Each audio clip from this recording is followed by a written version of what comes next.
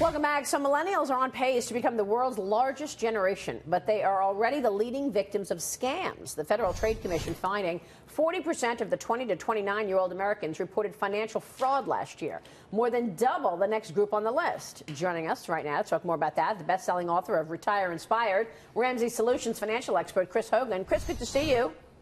Good to be with you. It was a surprise because we thought the younger generation was going to be smarter than their grandparents in terms of spotting a fraud.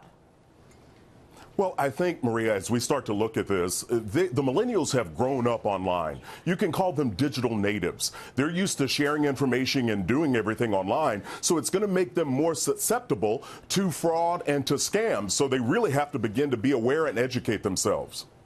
Hi, Chris. I'm a millennial. My name is Kristen. This actually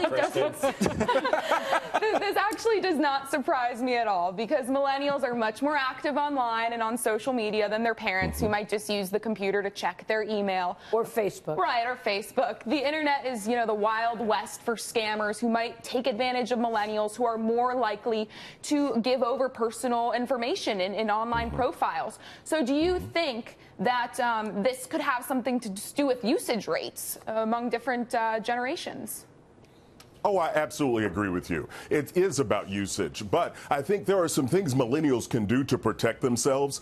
For example, being aware of the secured networks when you're accessing any kind of banking information, using online payment methods that have limited funds inside of them so they don't have access to your entire checking account. There are some little checkpoints you can do. We have to be aware, but you're absolutely right. Millennials are using the internet much more for many more things, so the odds are they're going to have many more issues with scams and imposters.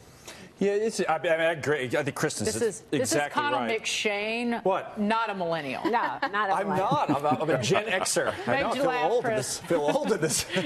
All of a sudden in this crowd. And I think Kristen's exactly right that this is probably just a numbers game. But there is something, though, to a younger generation being more trusting for whatever reason. I mean, that they're more likely than the rest of us to click on something, aren't they? Especially since the most common reported types of financial fraud are debt collections, identity theft, and imposter schemes. It's kind of, I wonder why that is, Chris.